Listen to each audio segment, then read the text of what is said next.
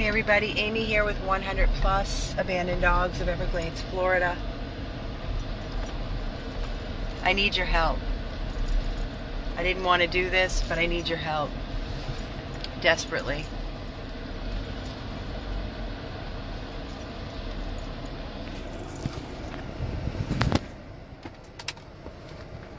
I just pulled into Lauderdale Veterinary Specialist.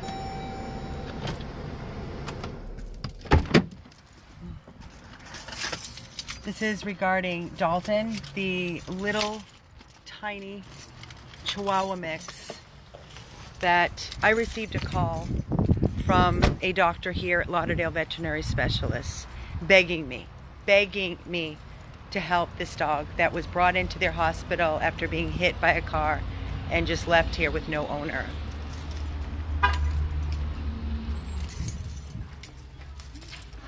Hi, is Tiffany here?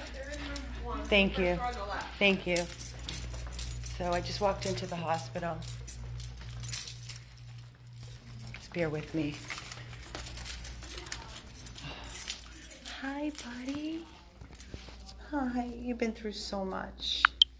So much you've been through. Hi. Hi, sweet face. Hi, Dalton. I know. Oh, those eyes. I can't. Oh, sweet baby. So, listen, I received a call. I'm going to close the door. Am I clear, guys? Please let me know I'm clear. Huh? Oh, I'm sorry. I just got up because he got antsy and let me know. Okay.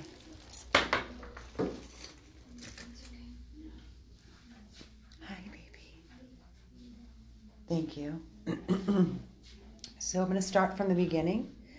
I received a call from a doctor that works here at Lauderdale Veterinary Specialist about this dog, Dalton. I had never touched him. I had never laid eyes on him. She called and begged me to take this dog. They were going to euthanize him after she stabilized him after he was hit by a car. Severe trauma. He needed an FHO surgery to repair his leg. He had a broken pelvis, and she stabilized him. So they did not have a surgeon here, which they will have in a couple of weeks, at the hospital that I'm standing in, which is Lauderdale Veterinary Specialist in Fort Lauderdale. We immediately, I reached out to Tiffany, and she picked him up from here and rushed him to Coral Springs Animal Hospital with all his records. They performed the surgery, which was a success on his FHO, and they said that his pelvic would heal without needing further surgery. So as I was receiving calls every day on updates on Dalton, I was being told by the surgeon at Coral Springs Animal Hospital that his urinating was not as a strong stream as they would like, and that could be from swelling. As time has been going on, he is urinating, but it is, again, not the perfect stream that they want. So there's trickling pee. They tried to place a catheter in him several times without success.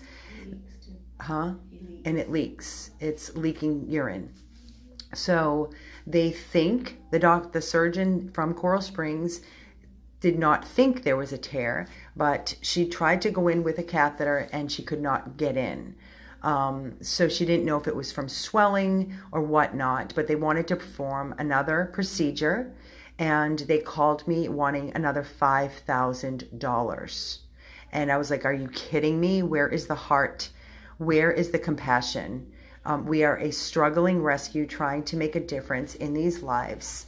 And we stepped up for him because she said nobody else would when they reached out to other rescues. Those were the words of the doctor here from LVS. I was beside myself yesterday. I didn't know what to do. And I reached out to Dr. Cannon, who is our criticalist here. She's a specialist at Lauderdale Veterinary Specialist. She knows Dalton because she met Dalton before he was taken by us from here to Coral Springs. She said to me, Amy, get him over here. Get him here. So that's what we're doing here now. We're praying that Dr. Cannon can figure out what's going on. He may need surgery, and if that's the case, then we're going to use our wonderful surgeon, Dr. Babetsky, who has done so many surgeons on our critical dogs with such amazing success. She's one of the best, and she is now a traveling surgeon. She also does surgery out of VCA Imperial Point, which is one of the hospitals that we use. And it's always about the money, Diane, always about the frickin' money. And I want you all to understand. I want you to look at this face, and I want you to put yourself in my place, in Tiffany's place, in my team's place. And I want to know if you would be able to make a decision after you saved his life, you've performed an FHO surgery, we've spent $6,000 on him. That is not, that I'm not mentioning that for any other reason, is to let you know what we've invested into saving his life. And to the thought of euthanizing this boy and not going forward and giving him a chance at whatever he needs, I'm asking you, would you be able to euthanize this dog? I'm asking. So we're looking at a possible. It is not ethical. It is not ethical. I let them know how I felt yesterday at the other hospital at Coral Springs. I was very upset. I let the surgeon know. I told the surgeon that it is not her fault. I understand she does not make the call. I am so disappointed. I am so disgusted. I'm not saying, or this has nothing to do about the care or the medical attention that they give our dogs, but I want to know, where is the heart and where is the compassion for these dogs and for rescues that are trying so hard to save these innocent lives that have nobody but us.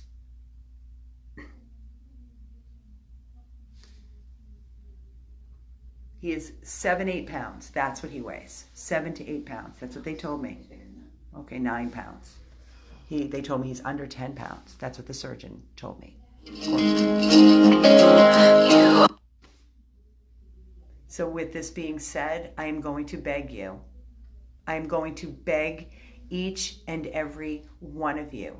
There are 138 people on this video right now.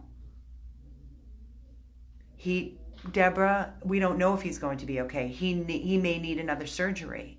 We need to be prepared for another $4,000 to $5,000 to give him what he needs and that chance. We've already invested our hearts, our souls, $6,000 for an FHO repair, and I can't even fathom the thought of euthanizing this dog because of a possible tear that can be corrected, which may cost $4,000 to $5,000. Can you? Can you? I'm asking you. Can you? This is me, Amy. I am looking at his eyes. Tiffany is holding him. Tiffany picked him up. Tiffany dropped him off. Tiffany picked him up and is bringing him back here to give him every single chance there is at a life of quality. We've done this a million times. Isn't that what 100 Plus is about? This is what we are. This is who we are. This is what we stand for. I can't euthanize this dog. I can't.